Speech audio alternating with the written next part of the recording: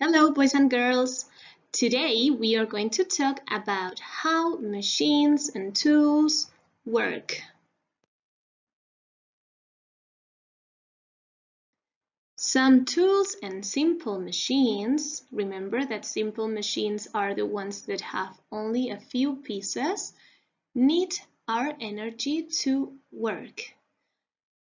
Energy of people. For example, we can turn on and off something.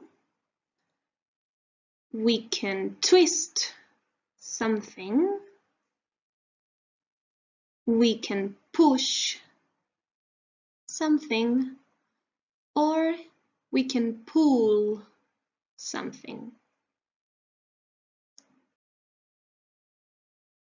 On the other hand, many complex machines, remember that complex machines are the ones that have lots of pieces, need energy from two different things.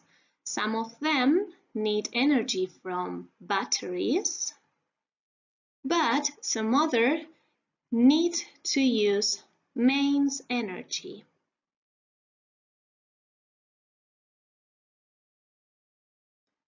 To use mains energy, we need to have some of these things at home. We need to have a socket.